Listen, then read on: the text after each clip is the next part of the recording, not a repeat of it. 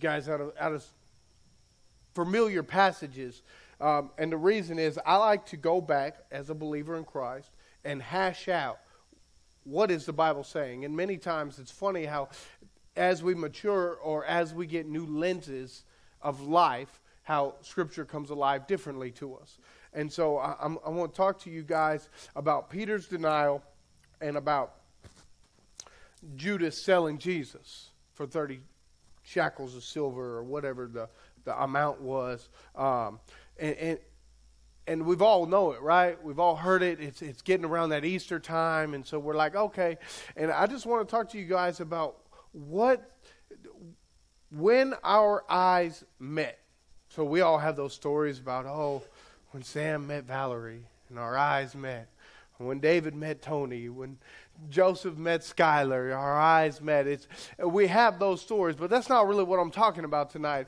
It's funny, as we read into these stories, we see Peter, and he's getting ready to deny Jesus, and their eyes meet. And it's a crazy thing. And Judas coming up upon Jesus, looking him in the eyes, getting ready to betray him with a kiss, and their eyes had to meet. And yet somehow these two had very similar opportunities, had similar growing up in Christ, as they both came to Christ about the same time, followed him for about 3 years, and then they're faced in these moments. So what's going to be your outcome? When your eyes met Jesus, what was your outcome?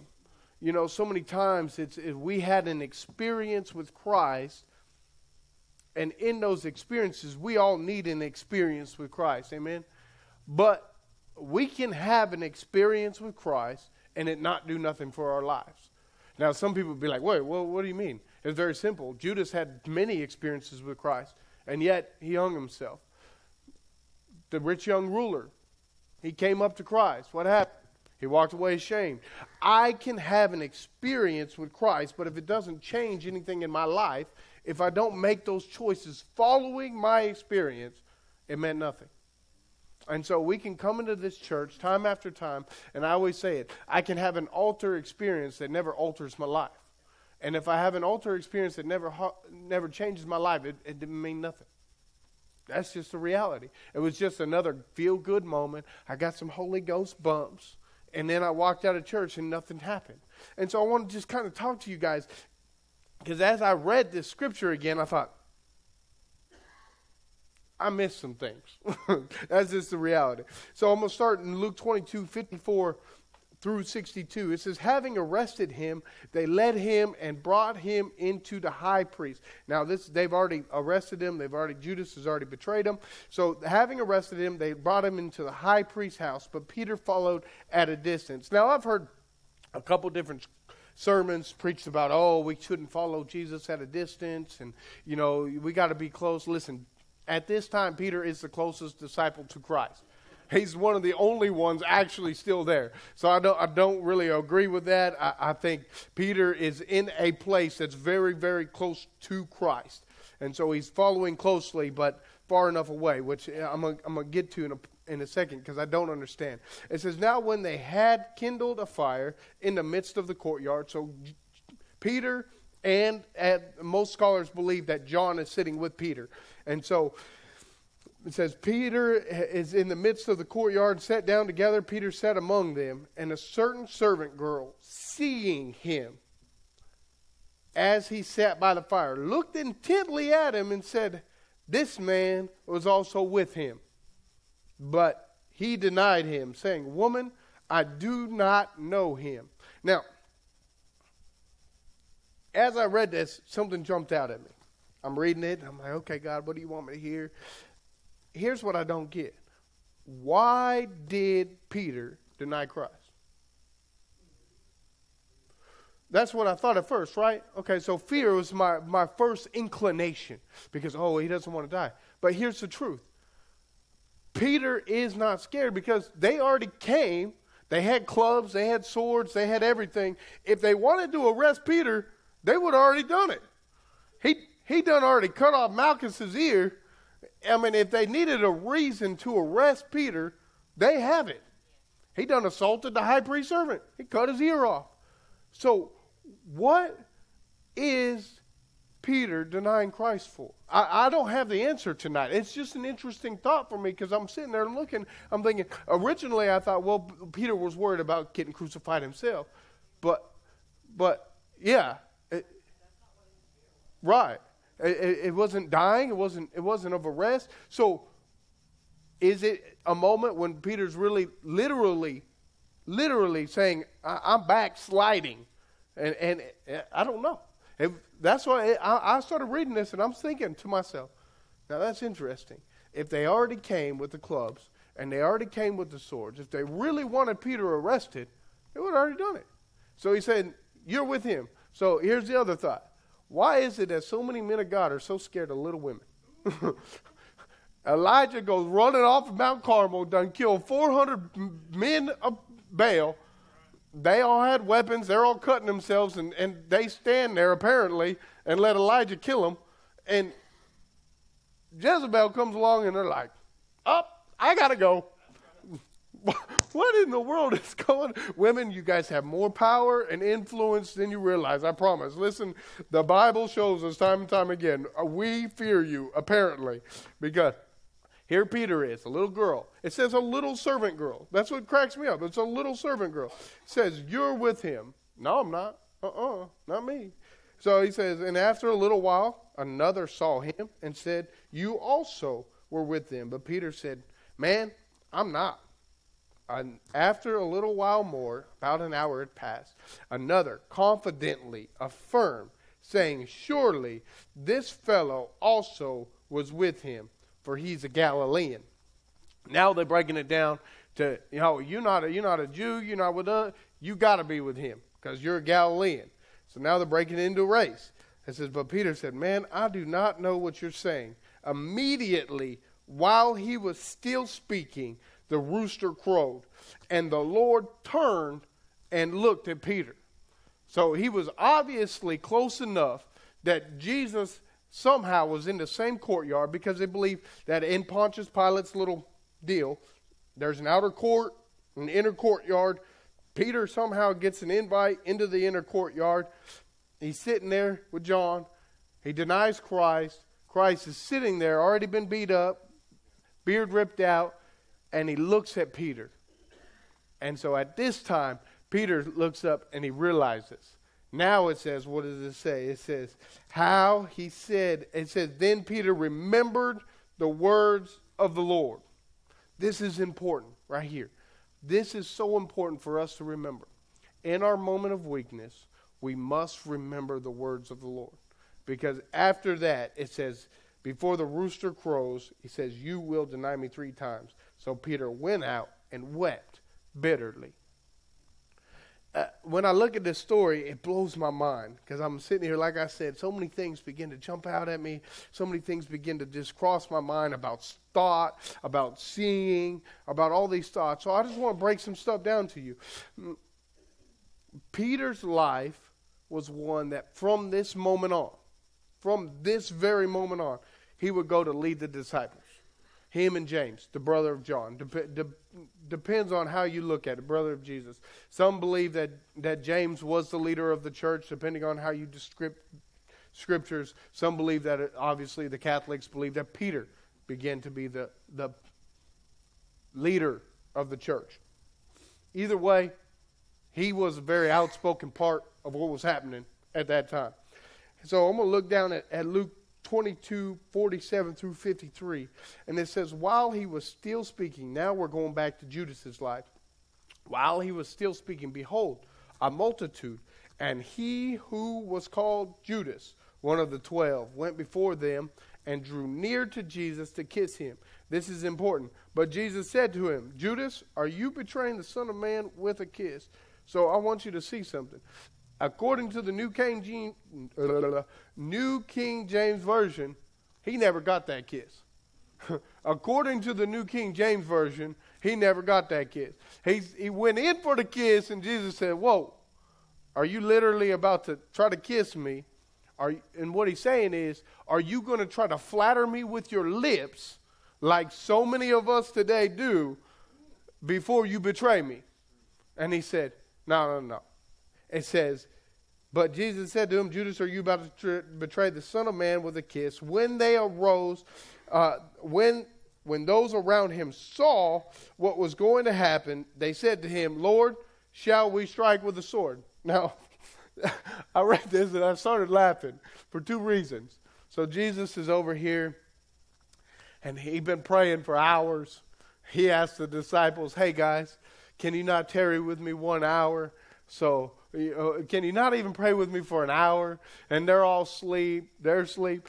This reminds me of the little country church right here. Because look, they in a prayer meeting, all of them sleep. A fight about to happen, and now all of them are awake and got some swords ready. Do you want us to hit them? I started laughing because I said, if that ain't the little country church, I don't know who is. I mean, the disciples reminded me of our church right then and there. They've been asleep for hours, Jesus praying to the point that sweat and blood is running out of his face. And the disciples all of a sudden decide, oh, wait. There's some people coming. Let's get up. It says, we brought swords. I love that. In the New Living Translation, it said, Jesus, we brought swords. Do you want us to strike?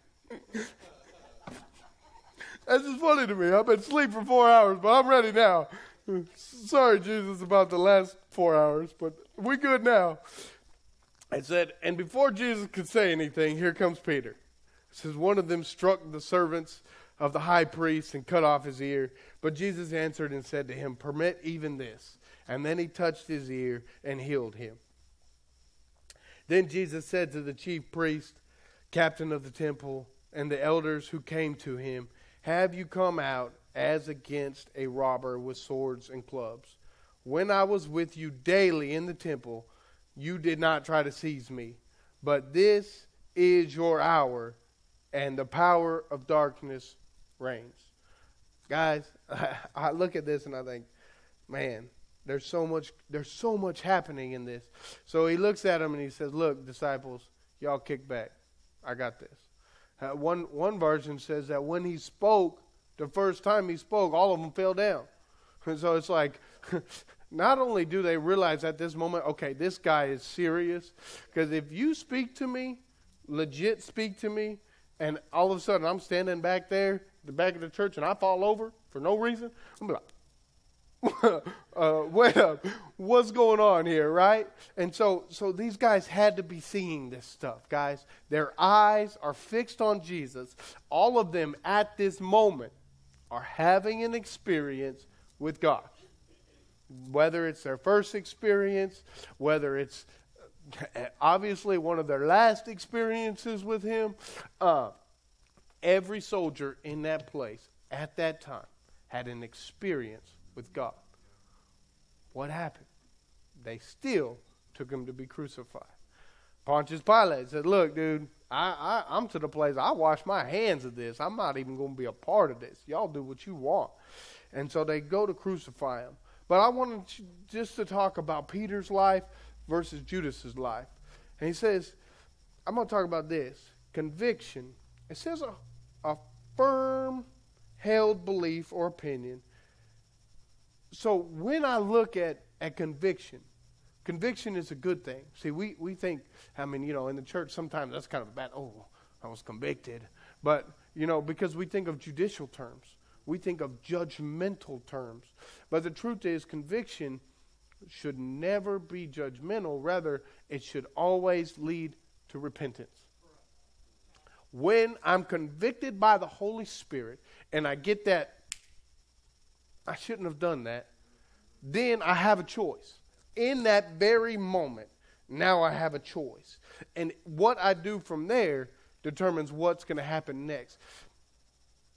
Conviction leads to repentance.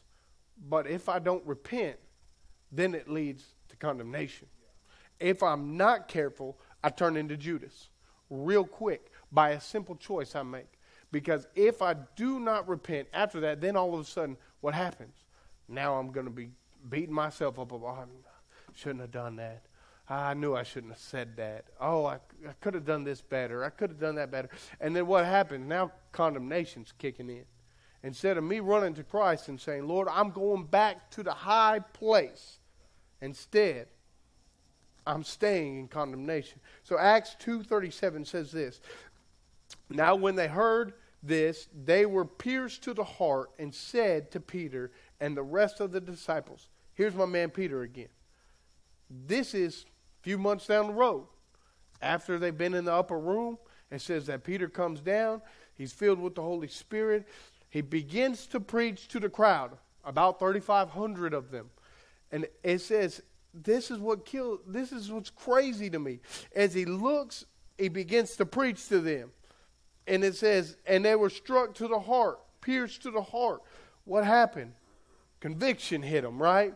And then they realized this is what's important after that. It says, so they said to Peter and the rest of the disciples, what shall we do?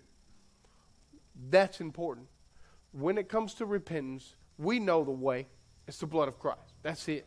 It's like Pastor always says, it's the blood plus nothing. Look, if I want to repent, I simply go back to the high place. I go back to the King, and I say, look, Daddy, I missed it. Please forgive me. Now, here's the thing. True repentance is not going to Daddy and saying, Lord, please forgive me. And then I come off of the pulpit, and I go back and do the same thing. That's not true repentance. True repentance means I'm going to turn my back away from that, and I'm going to continue in the high place. That's repentance, and we have to remember that. So, it's an option. 2 Chronicles 16:9, it says, for the eyes of the Lord run to and fro throughout the whole earth to give strong support to those whose heart is blameless. Toward him you have done foolishly in the sight of the Lord, so now you have wars. So that last part, he's talking to the children of Israel. But that first part is still adequate for us today. Because he's literally saying, for the eyes of the Lord run through the earth to and fro to give strong support to the heart of whose is blameless. How do we get blameless? We repent. It's simple. If I want to be blameless in the sight of the Lord, I simply go to him. The blood of Jesus is applied to my life. Now I'm blameless. I'm a spotless lamb again. But if I live in condemnation, now I'm staying in that. Now I'm allowing the conviction of Satan. And I'm going to come into this right here. It says condemnation is blame. It's the act of being condemned. Condemnation always leads to torment. Always leads to torment. Always leads to fear. Always leads to the thing that's the opposite of faith. Right? And so if it's leading us to the opposite of faith, when we talk about our eyes, so in Revelation 12:10, it says, then I heard a loud voice in heaven saying, now have come the salvation and the power and the kingdom of our God and the authority of his Messiah. For the accusers of our brethren and sistren who accuse them before our God, listen to this, day and night. Satan ain't at your house.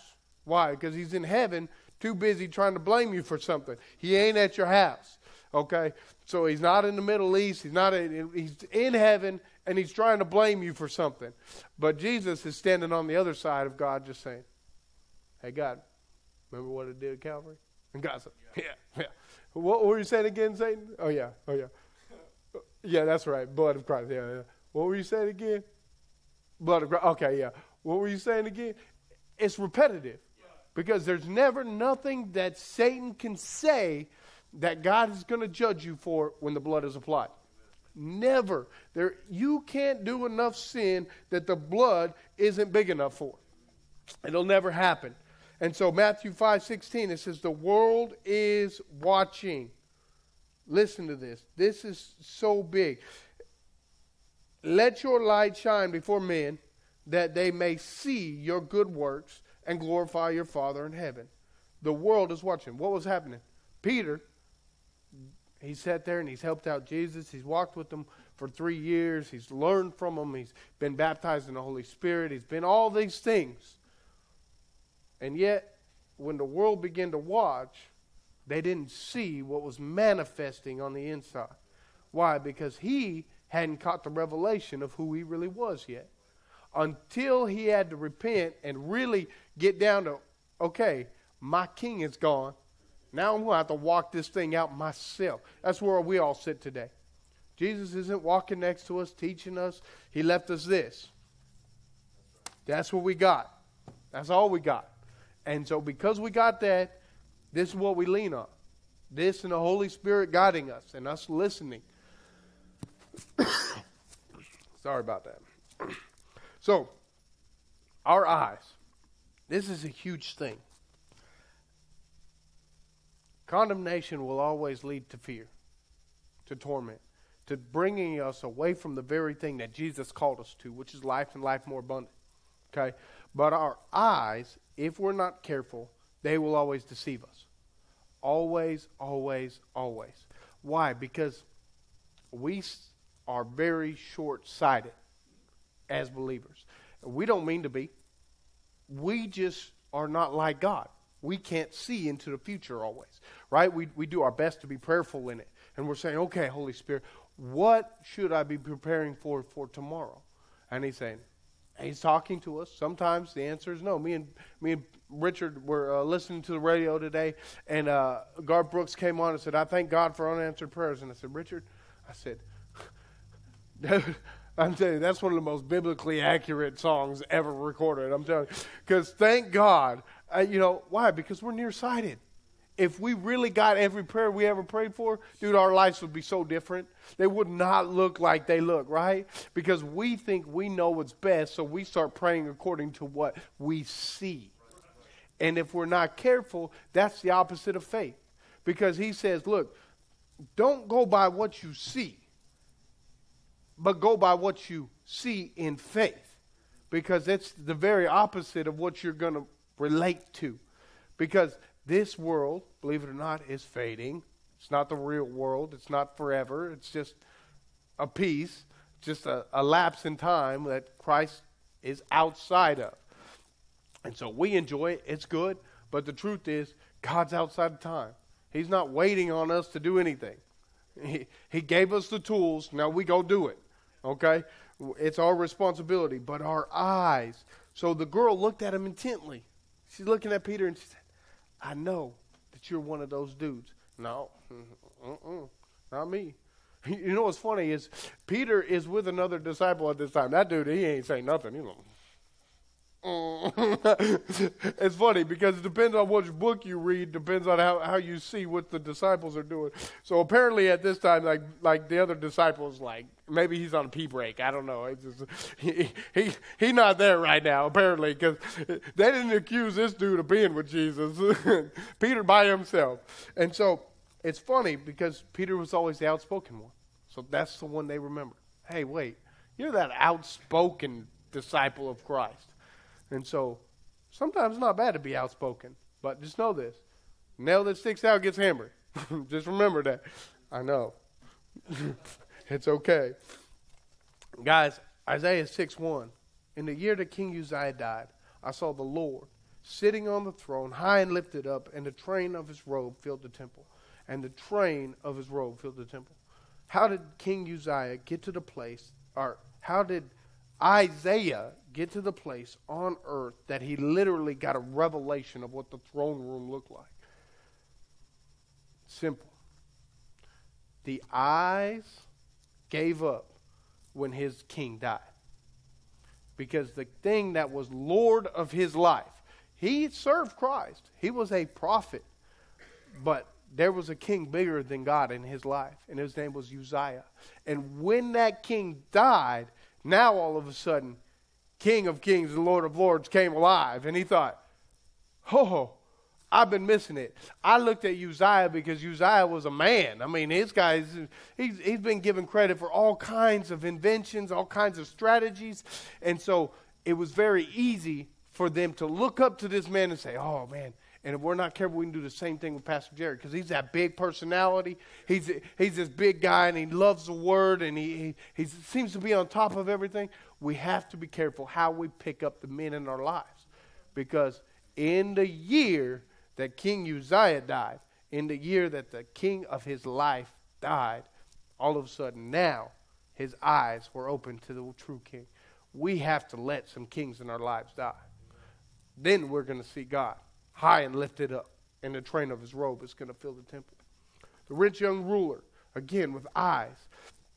When I look at this, I think, man, what would happen today for a lot of us if Jesus Christ knocked on our door, looked us in the eyeballs, straight up in the eyes, and said, young man, you follow all the commandments? Oh, yes, sir. Follow them all. Jesus starts listing them off, and he's like, done them. Yep. Nailed them. I'm good. Here was a man that was full of morality. I mean, he was literally living right before King. He was living in such a way that most of us would be like, yeah, hey, that's a Christian, right? And yet, when it came down to it, he could look Jesus in the eyes, have an encounter with God, the King of Kings, the Lord of Lords. This guy is healing everybody he sees. There's wheelchairs everywhere. There's blind people seeing. Dead people are raising. This guy's seeing all this stuff. He's walking around with them. He's given the same opportunity as the 12 disciples. Jesus says to him, hey, sell everything you got. Give it to the poor. Come, follow me. He didn't give that to everybody. That wasn't like, hey, why don't you come follow me, homie? It was literally, there's only like 13 people he even gave the invitation to. One of them, sadly enough, chose to deny it. One of them walked away and said, I can't sell everything I have. This is scary to me in America because I feel like a lot of American Christians and a lot of first world country believers, this right here would catch a lot of us. David, sell all your guns. Oh, what? I didn't hear you right. What's that? And if we're not careful, guys, we can make dumb stuff gods in our life. Dumb stuff. If it's just possessions. Just possessions. Money. He was looking at forever. His name would have been written in this word. You would have knew his name. Instead, he's just a rich young ruler. Nobody knows his name. Nobody knows what happened to him. Because he couldn't sell his possessions. Guys, our eyes are so important. In order for us to avoid some of the pitfalls of life, we have to have sight in addition to the ordinary sense of perceiving. So yes, we have a natural ability to see. And they're good. If I want to navigate these stairs right here, it's good that I have eyeballs. Because I could fall and break my arm. You know, how many times a day? I mean, I'm working out at a camp. If I didn't have eyes, my job would be very, very difficult. Right? So we use our natural senses. God gave them to us. However good they are, whether I need glasses, whether I need contacts, whether I got good eyesight, whether I got bad eyesight, they're still better than anybody that doesn't have any eyesight, right?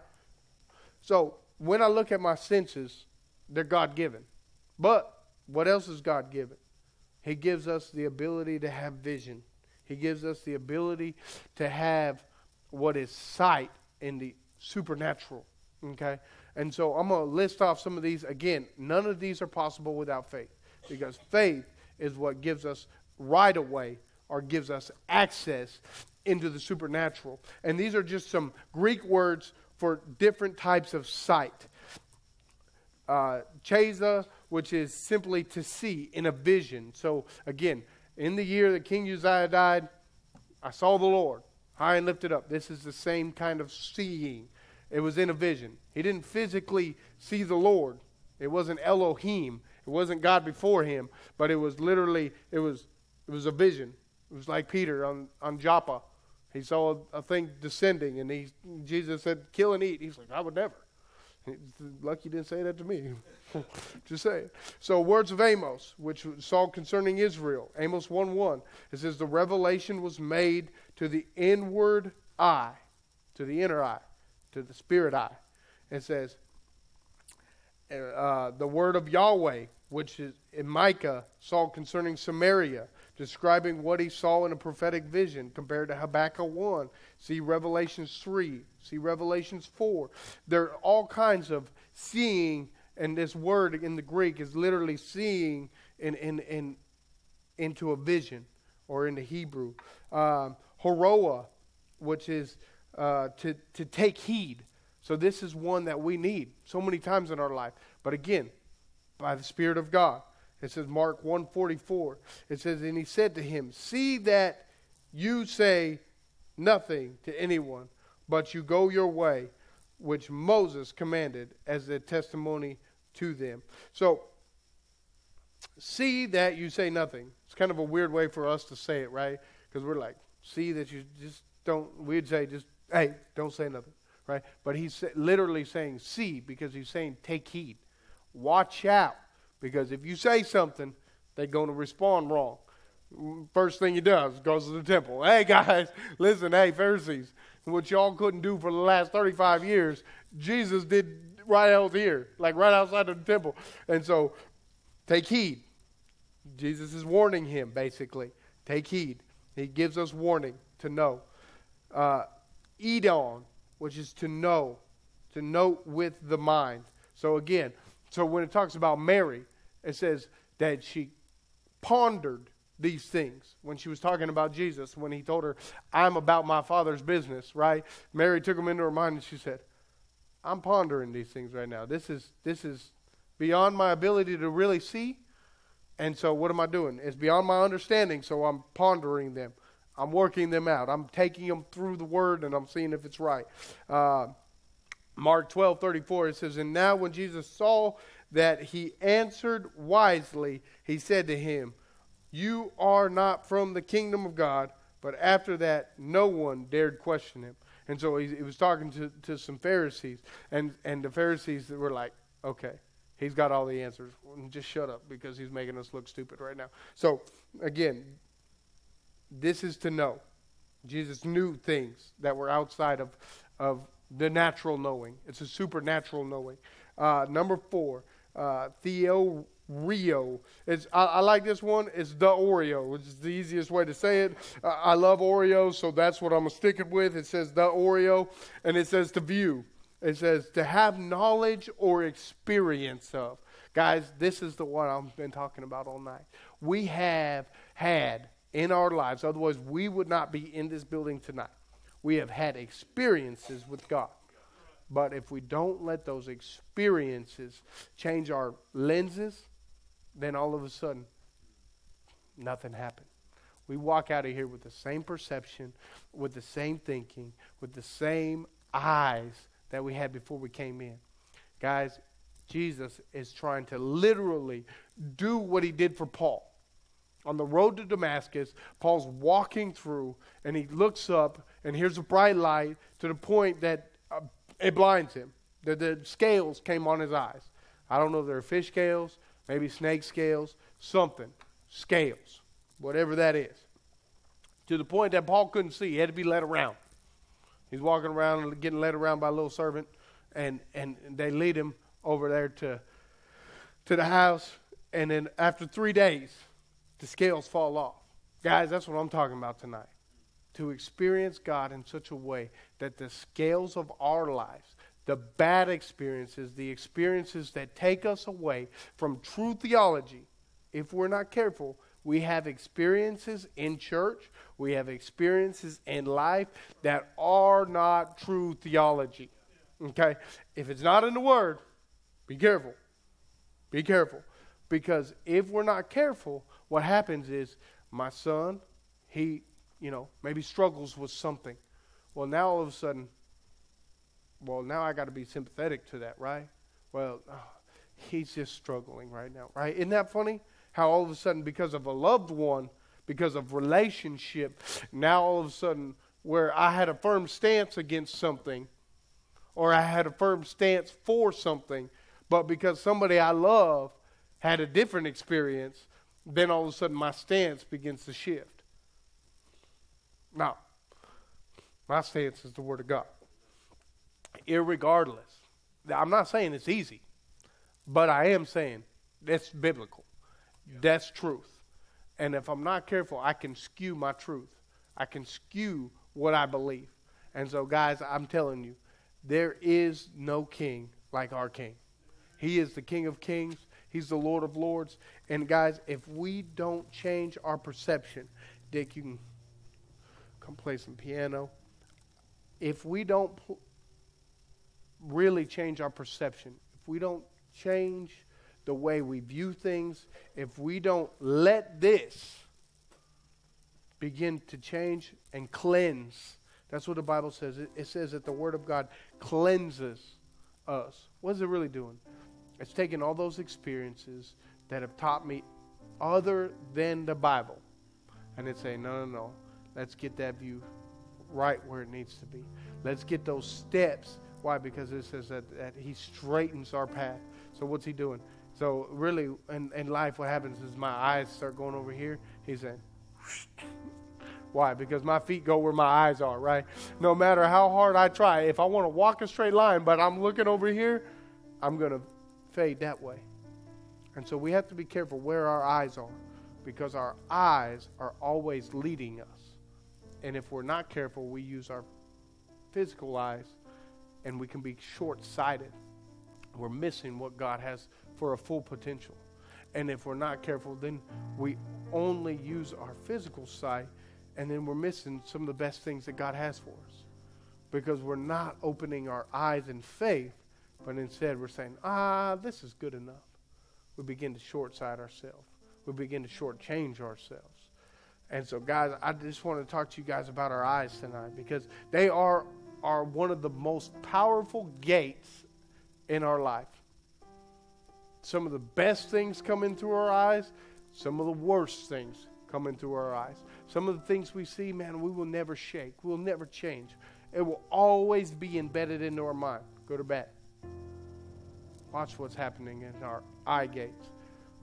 And allow your faith to lead your eyes to a place that we're looking at Christ and Christ alone.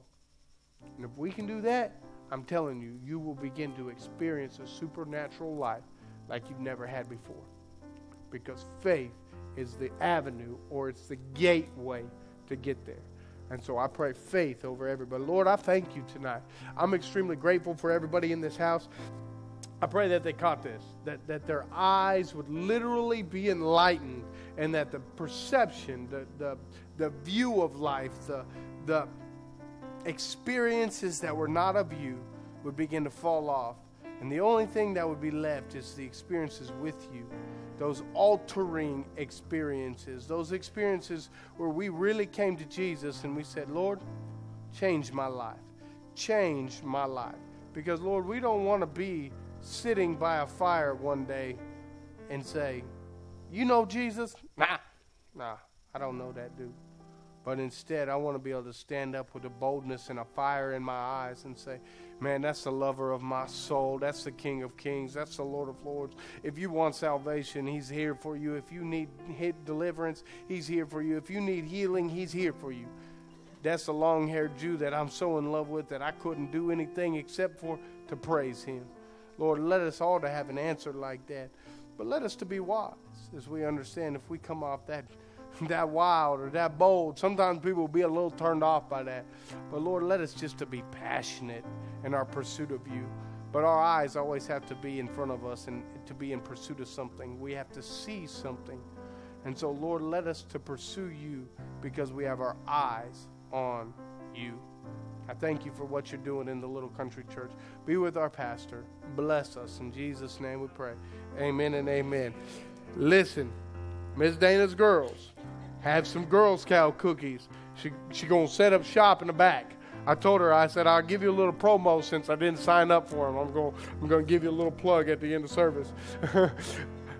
If you guys need a little extra weight, she's going to have about 32 boxes of extra weight in the back. It's